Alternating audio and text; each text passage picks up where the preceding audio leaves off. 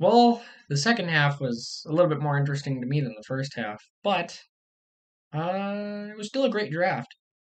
Hey, hockey fans, how's it going? It's me, Two Pad Stack, and welcome to my first official video on the channel. I will be reviewing draft picks 1 through 10 here today and covering some other news that happened earlier today involving Max Domi being traded to the Columbus Blue Jackets. The New York Rangers at number 1 overall selected Alexis Lafreniere.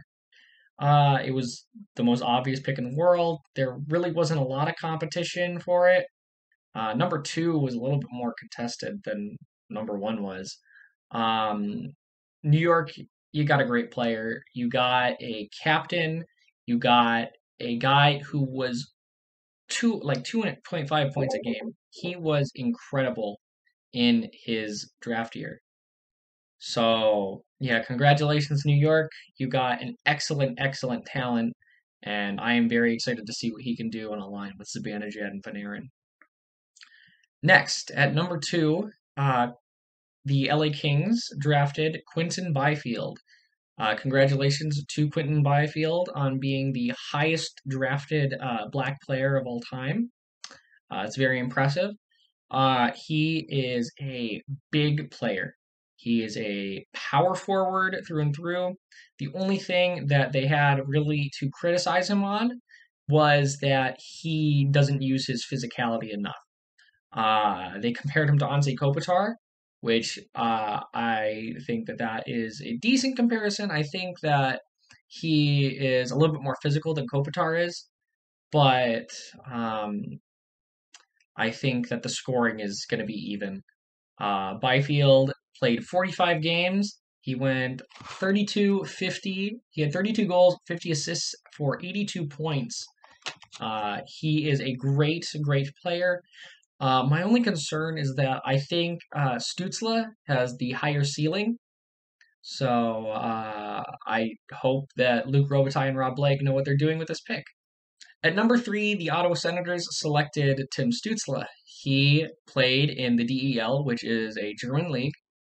There, his point totals might not seem very impressive, but in the DEL, he was playing against men. So, unlike Lafreniere and Byfield and other Canadian players, and North American players in general, he was playing up against guys who were in their 20s and 30s. He had 41 games, 7 goals, 27 assists for 34 points.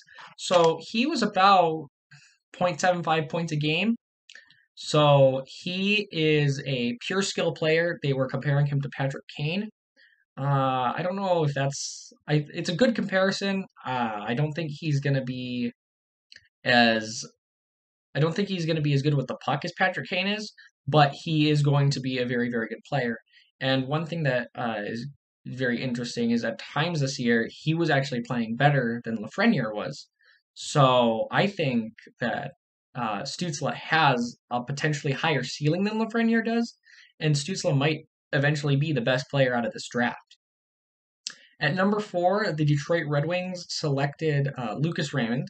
He is a Swedish player and he played in the SHL, which is another league. In most European leagues where you'll see prospects coming from, especially the higher end ones, they will be playing in the top league, which has men in it. It's basically the top league in their country.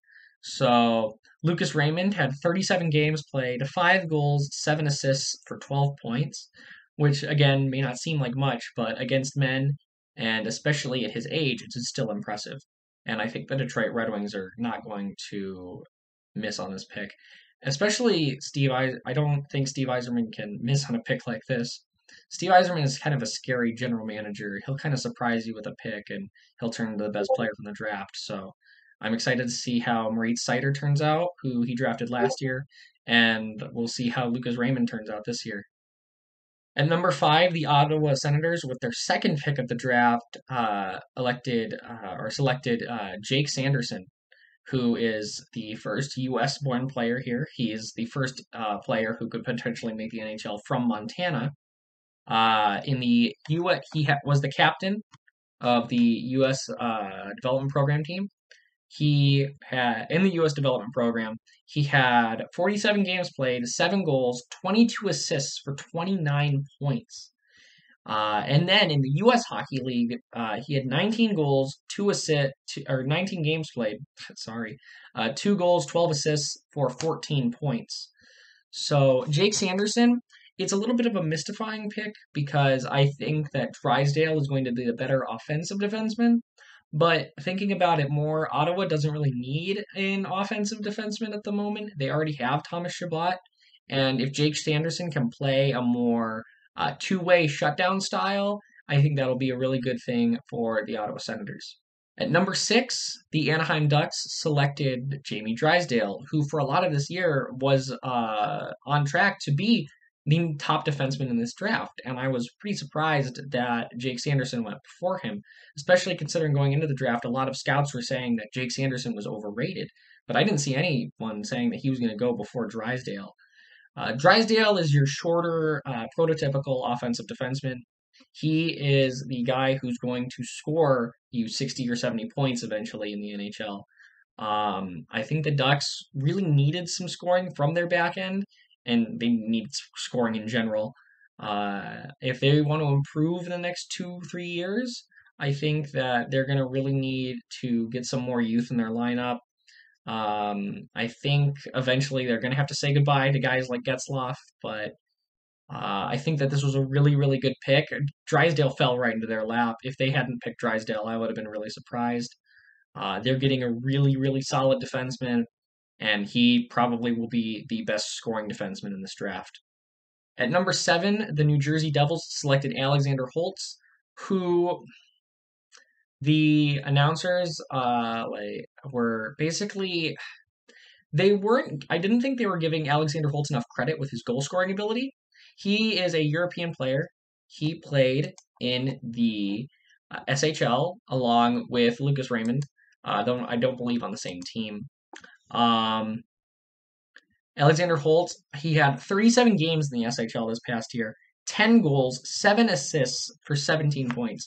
So he is more of a pure goal scorer. He's not as much of a three-dimensional player as some of the other players in this draft, but they were really underselling his goal scoring ability. I think that he could potentially be the best goal scoring forward out of this draft. And I think with guys who are more playmakers like Jack Hughes and Nico Hischier, I think he could be a really good wingman for them. At number 8, the Buffalo Sabres selected Jack Quinn, who can we get him, Jack Hughes, and Quinn Hughes all on the same team with Luke Hughes? That'd be great. But I think that this was a good pick for Buffalo, as long as he pans out, unlike a lot of their prospects right now. Casey Milstead. Although there is room for him to still grow, but it's not looking good. Jack Quinn is a very good forward. He is what Buffalo needs right now, which is a scoring winger. If they can get him onto the Eichel line and maybe push Sam Reinhart, which I think that's the same position they play, down to the second line, that can really improve their depth. And I think that would probably get Eichel to stay a little bit more. But I don't know if he'll come in this year, probably next year. But I think that this was a very good pick by Buffalo, especially bringing Jack Quinn, because Jack Quinn moved up. I think that this was a good pick, but we'll see if them going down more in the draft to select a guy is going to backfire on them. Sorry, Buffalo fans, if I'm a little wary of any draft pick or thing that your team does. It's been a hard 10 years, I know. At number 9, the Minnesota Wild drafted Marco Rossi. Marco Rossi is your flashy, goal scoring, passing forward. He is exactly what they need. He is a scoring center. He's flashy, although he is smaller. And Minnesota, at least when I think of them, their identity is a little more of a slow paced hitting game. But I think that Marco Rossi is a good pick for them. He is exactly what they've needed. He is, because when I think of Minnesota, sadly, they don't really have they don't really have anything alluring me to watch them. They just seem, at this point, kind of bland. And Marco Rossi, if he can be that flashy scoring player, then I think that will really help make their games more entertaining. Marco Rossi played 56 games this season with 39 points 81 assists and 120 points. One thing I forgot to mention with Jack Quinn is that Marco Rossi and Jack Quinn played on the same line. And the thing that I'm wary with Jack Quinn about is who got the points more. Was it Jack Quinn's goal scoring that was giving Marco Rossi so many assists, or was it Marco Rossi setting up Jack Quinn to get him so many goals? So that's the only problem with those two going right after the other. And Marco Rossi had like 30 more points than Jack Quinn did. I think that uh, it's never too bad to have too many centers. You can always move a center to the wing. It's a little bit harder to move a winger to the center, but if they had, I think that Buffalo did miss out on Marco Rossi and Cole Perfetti. But we will see how that goes. And at number 10, the Winnipeg Jets selected Cole Perfetti, who he might be the steal of the draft.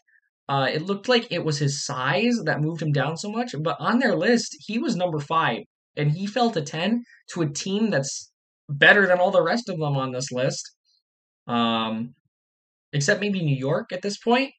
But Cole Perfetti in 61 games had 37 goals, 74 assists for 111 points. He also played in the OHL with Rossi and Quinn, but he wasn't on the Ottawa 67s. I think that if it could be really bad here if Winnipeg got the steal of the draft, because that could make Laine a little bit more expendable.